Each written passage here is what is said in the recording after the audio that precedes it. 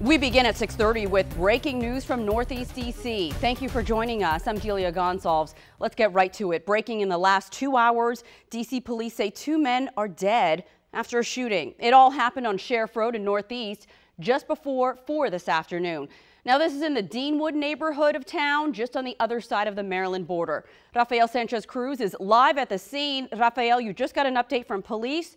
This is the second deadly shooting today in the district. So what do you know and what can you share with us today?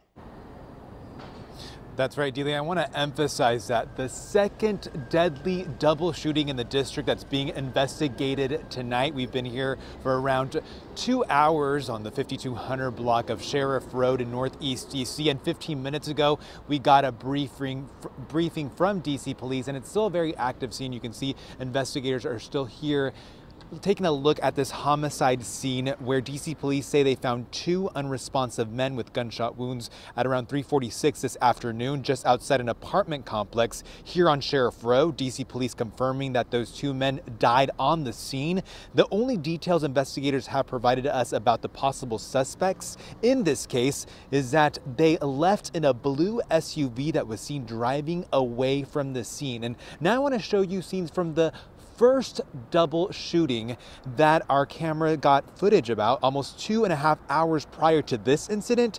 DC investigators also responded to the 3300 block of D Street in Southeast, where 2 men were also found dead from gunshot wounds inside a residence. The names of those victims have not been released, but police are telling us tonight that a person of interest has been apprehended and that a weapon was recovered at the scene.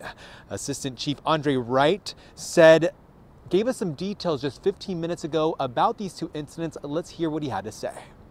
We have no reason to believe that the 2 events are connected, as we believe the first event, the suspects and the decedents were known to each other in the first case, and we believe that this particular event is targeted in that the 2 individuals were standing out in front of the courtyard. So although targeted, these incidents have of course shaken up this 6th district for MPD, who's going to be working for a couple more hours investigating both scenes. And right now at this moment, you can see these cars passing by. Neighbors wondering what is going on.